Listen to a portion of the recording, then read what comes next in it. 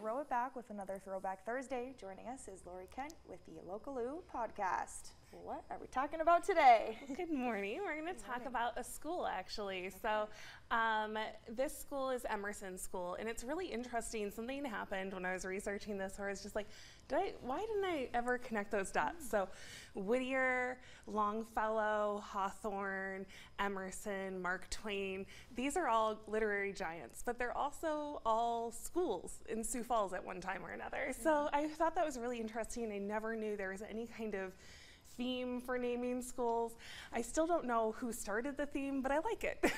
So Emerson Park is what remains of Emerson School, and there's a historical marker there. So I went and visited, and it tells us about in 1923, Sioux Falls is growing, and they need a new school on the west side, and all of this probably sounds like something that we'd hear today. Sioux Falls is growing, so many kids, we need more schools. So they picked this spot off of 14th between West and Lake Avenue, and they build this school, and it's 100, well, that's another interesting part, actually.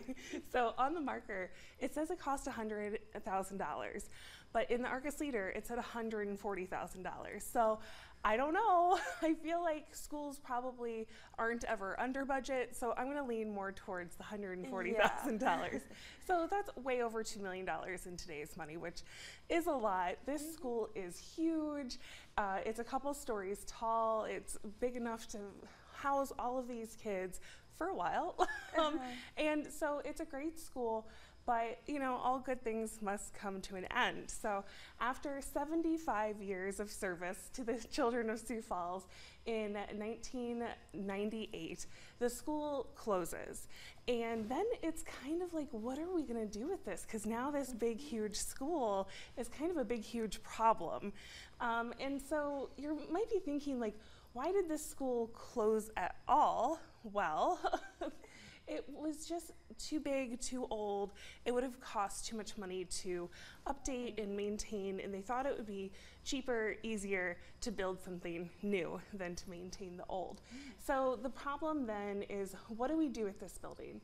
So for a while, they're talking about selling it, and that would obviously be a benefit to the school district. Then they also talk about repurposing it. They're like, why can't this be a child care center? And this is going to be happening all over Sioux Falls at the time because they're closing multiple schools.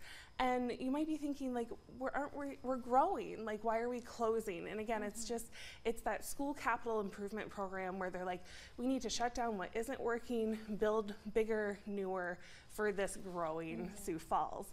And so Emerson isn't the only one that's on the chopping block. There's another school that has a very similar fate, and that is Lincoln Elementary School. So Emerson and Lincoln, they kind of follow the same path of, well, maybe they could be a child care center, maybe it could be a park, maybe it could be, but they end up getting demolished. So then it's just the land that's left, and that's kind of where the story ends for Lincoln. That is just kind of it for it. So Emerson has a way better fate.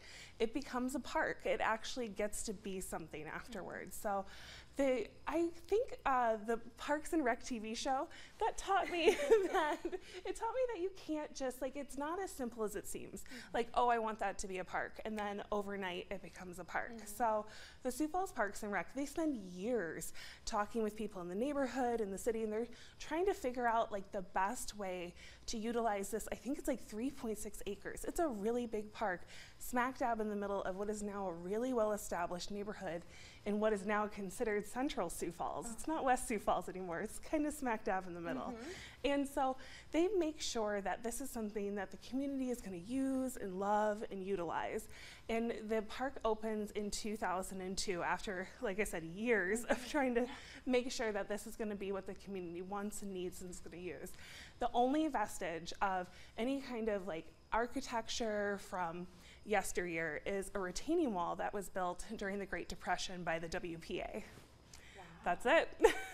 So interesting Yeah. that you have that just right, like you said, in the smack dab of Sioux Falls now. Definitely, and this is a park that I wasn't super aware of. This had been suggested to me by a couple different people, and so I went by and looked at it, and I'm just like, I didn't know this was here.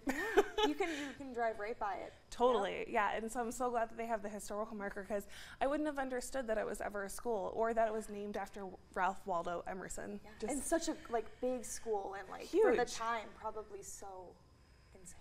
I agree, yeah. Awesome. Well, people want to learn more, how can they do so? For sure. Well, there's a new episode of Local Lou podcast out, which covers a little bit more about the school, and you can catch that on social media. I have Instagram, Facebook, and then Spotify, Apple, however you listen to podcasts. Yeah, for sure. Well, thanks for being here. Thanks. We'll be back after the break.